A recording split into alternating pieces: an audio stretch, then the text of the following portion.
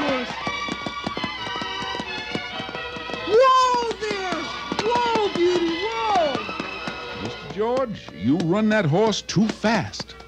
She likes it, Henry, and I like her. She's a fine horse. Nothing I like better than a fine horse. Yes, like most boys, there was nothing that young man named George Washington liked better than a fine horse. And what fun it was to gallop around the large Virginia plantation on the Potomac River where he lived with his family. This was, of course, many, many years ago, in the 18th century. Oh, around the 1740s, in fact, when Virginia was still a colony, and when the United States was not yet called the United States, but was simply 13 colonies belonging to the King of England.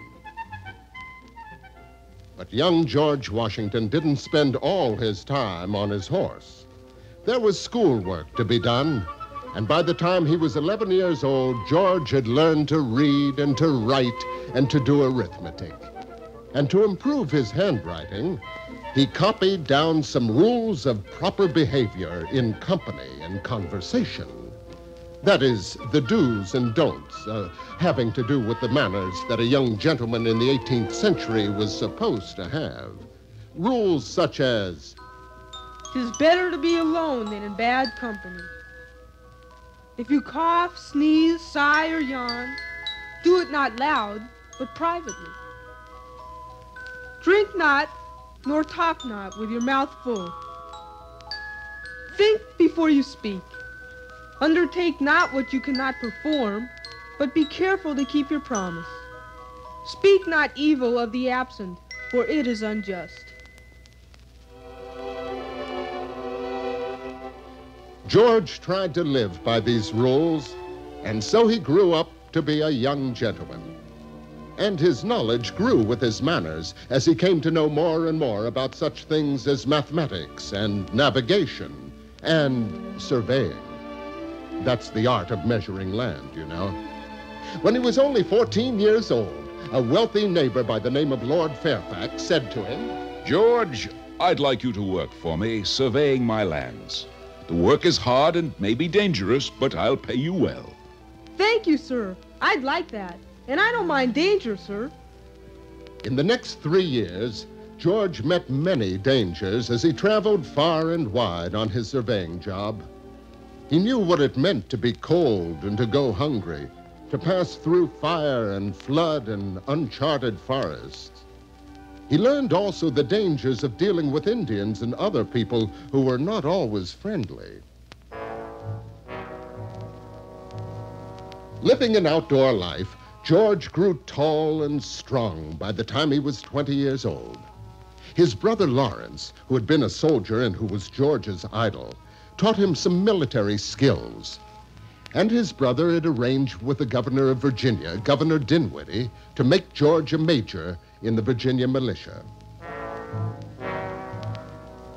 It wasn't long before Governor Dinwiddie sent George on a perilous mission across the Allegheny Mountains to deliver a message to the French commander at Fort Le Boeuf, protesting the building of a chain of French forts between Lake Ontario and the falls of the Ohio River. Well, it was a rough trip, all right, but George got through to the fort safely and delivered the message. But on his way home, he almost lost his life twice.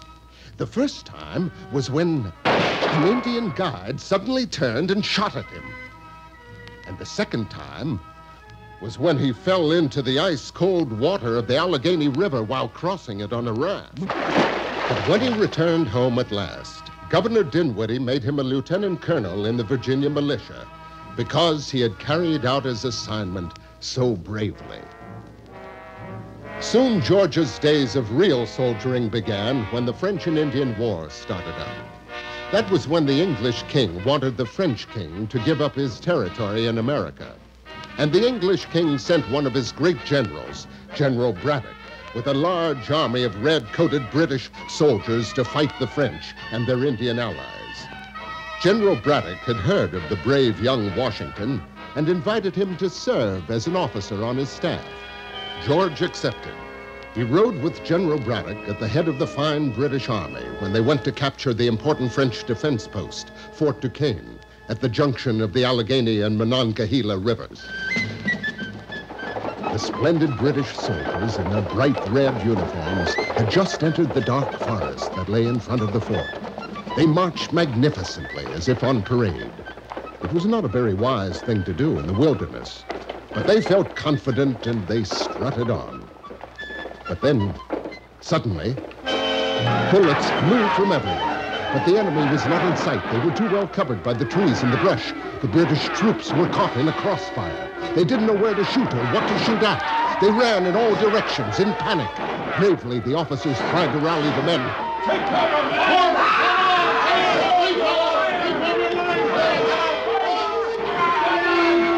Washington galloped forward and back, trying to urge the men on. Then a bullet hit his horse, and it went down under him. As it fell, George leaped from the saddle. A riderless horse came by. In a moment, he was up on it. Onward, men! Straighten your lines! Take to the brush! One bullet ripped through Washington's hat, another through his sleeve. And again, another horse was shot from under him. He mounted a third horse. This horse was killed under him, too. He caught a fourth. Fight on, men! Hurry on! Fight! Fight! Fight! But in spite of Washington's courageous efforts, the battle was lost. General Braddock and many of his men were killed. Washington led the remaining troops out of battle. Again, recognizing his courage, Governor Dinwiddie promoted Washington on his return and made him commander of all the soldiers in Virginia. And George was only 23 years old by now. 2 years later, the French were finally forced to give up Fort Duquesne. The French and Indian War was over. Now Washington returned to his home at Mount Vernon and married a pretty young widow with 2 children. Her name was Martha Custis. He planned to settle down to the good, quiet life of a wealthy farmer. He was made a member of the House of Burgesses, which was the group of men who met in Williamsburg to make the laws for Virginia. One day, Washington returned from one of the meetings in Williamsburg. He seemed disturbed at dinner that night, and after the meal was over, his wife, Martha, said, "George, dear, you seem upset. What's the matter?" Martha, I'm afraid. Afraid? Afraid of what? These new taxes that King George is putting on us. Taxes on everything, it seems. On paper, glass, paint. Now the stamp tax. We have to buy stamps for newspapers, marriage licenses, and every paper used in business. I tell you, King George is not wise. He doesn't understand that we colonists are free men and have rights. I tell you, the colonists won't stand for it much longer. And the colonists didn't stand for it. There were even riots, and in many places men took the tax stamps and made big piles of them and set fire to them in the public square of many towns. Finally, the Stamp Act was repealed, but other tax laws took its place. Can you imagine? Now they've gone and put a tax on tea. You can't even have a pleasant cup of tea now without having the king's tax stick in your throat. Now, I don't think that's fair. He shouldn't tax us unless we be represented so we can have a say in it.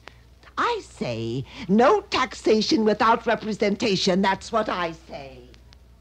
Some people in Boston got so hoppin' mad about this new tax that, well, one day a British ship loaded with tea sailed into Boston Harbor and anchored there.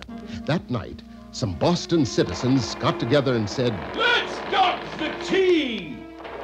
And they dressed up like Indians and made their way silently down to the ship lying quietly in the harbor. Quickly, they ran on board, found all the tea, and dumped every last crate overboard, and quickly ran away.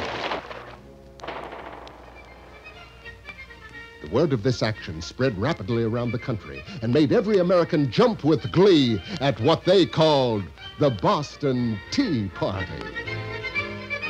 But it didn't make King George of England jump with glee.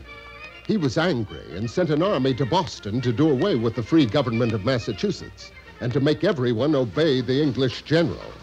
The colonists really got angry then and decided to get together to meet this threat to their liberty. And so, in 1774, they sent delegates to a meeting in Philadelphia to see how to handle the situation. And George Washington went along with the other well-known colonists to this gathering, which was known as the First Continental Congress. Not too long after he was back home from this meeting, a horseman galloped up the drive at Mount Vernon. He dismounted quickly and ran toward Washington, who happened to be standing by the carriages. Colonel Washington, sir! There's fighting in Concord, sir! What's happened? The British tried to seize arms and gunpowder. The townspeople and the farmers defended themselves and fought them. They're digging in on Bunker Hill in Boston now. But that's revolution. Right, sir. You might call it that. Revolution, sir!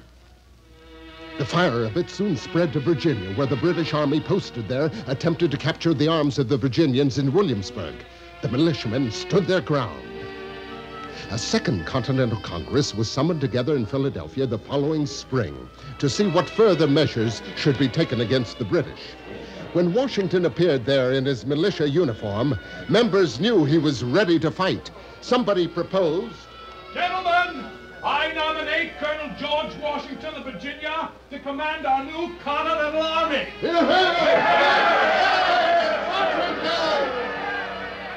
So Washington took command of the army in July 1775. It wasn't much of an army, but the men in it sure had spirit. All men are created equal, but they are endowed by their Creator with certain inalienable rights. That among these are life, liberty, and the pursuit of happiness. While Washington trained the army, Congress issued the Declaration of Independence, which stated that people had now created a nation of their own with the rights of life, liberty, And the pursuit of happiness. A new nation. Now the question is, can we defend it? An army of untrained citizens against the finest soldiers in the world. Could it be done? Quite a question. Especially now that warships brought additional soldiers from England, which landed in New York and quickly chased the Americans from the island of Manhattan. Retreat followed retreat in that bitter year of 1776. It was bad. Washington's army was a ragged, poorly equipped band of men, without money, food, or clothing to speak of, and what's worse in a war, few guns and little gunpowder. Things looked hopeless for the colonists. But Washington had patience and courage. He had devotion and hope. And so he persisted in his efforts to resist the enemy. Now at this time, Christmas, 1776, stationed in Trenton, New Jersey, were some troops of Hessian soldiers. These were Germans whom the English paid to fight for them. Washington thought of a clever plan. On Christmas, he directed a surprise attack by crossing the Delaware River silently in the night. Rapidly, he overwhelmed the amazed Hessian troops. News of this victory spread quickly through the colonies and encouraged patriots everywhere in the country. And Washington was praised as a great commander-in-chief.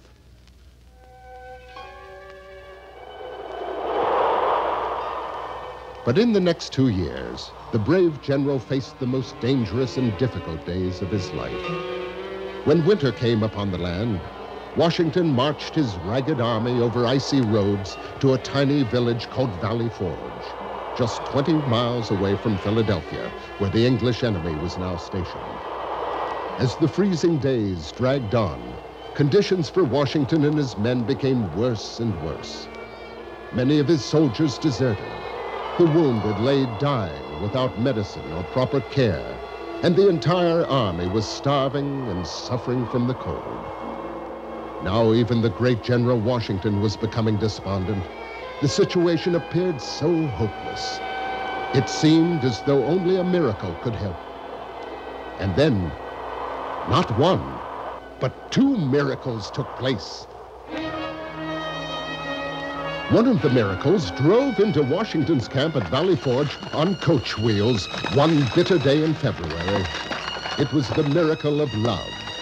When the coach rumbled into the camp, Washington rushed out of his tent, and to his amazement, out from the coach stepped... Martha! You've come all the way from Mount Vernon. Oh, my dear, my dear. George, your letters drove me here. I could read your concern and your weariness between the lines.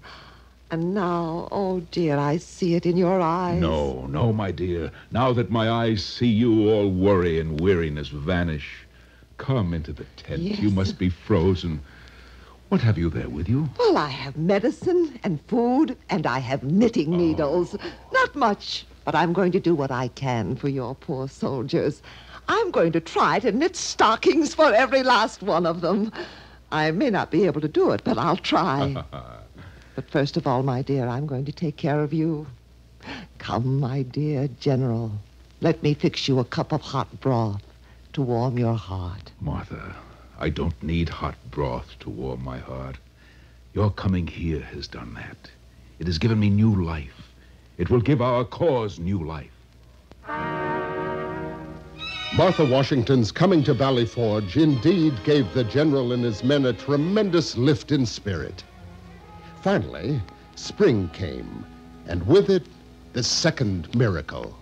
One day, a messenger came galloping into Valley Forge shouting, General Washington, the French have joined us. The French have joined us right now, sir. Money, ships, and soldiers are on their way across the ocean to help us. The second miracle had come, the miracle of friendship. A young Frenchman by the name of the Marquis de Lafayette, who had helped the colonists to get this aid, said to Washington, Mon général, we shall fight together, your country and mine, for la liberté. And finally, in October 1781, at Yorktown in Virginia, the Americans and their French allies caught the British soldiers and their General Cornwallis in a trap and forced them to give up. In a field outside of Yorktown, with the Americans on one side and the French on the other, the British troops marched in surrender and threw their weapons into a large pile. Washington sat like a statue on his fine white horse while the surrender took place. And so, after 6 difficult years of war, the American Revolution came to an end. The Americans had won their freedom. King George III had to admit that the 13 colonies had indeed become the free United States of America. And who was the hero? George Washington. An American patriot said of him, "First in war, first in peace, and first in the hearts of his countrymen." Long live George Washington!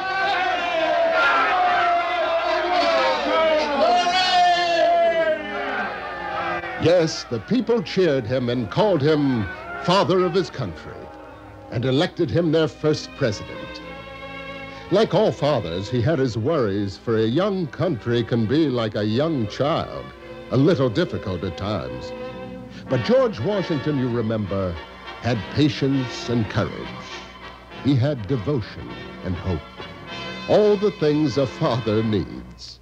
And with such qualities in a leader, a little country can go a long way, especially if it always keeps in mind these words that George Washington spoke when he said farewell to his country after he finished his second term as president. Observe good faith and justice towards all nations. Cultivate peace and harmony with all.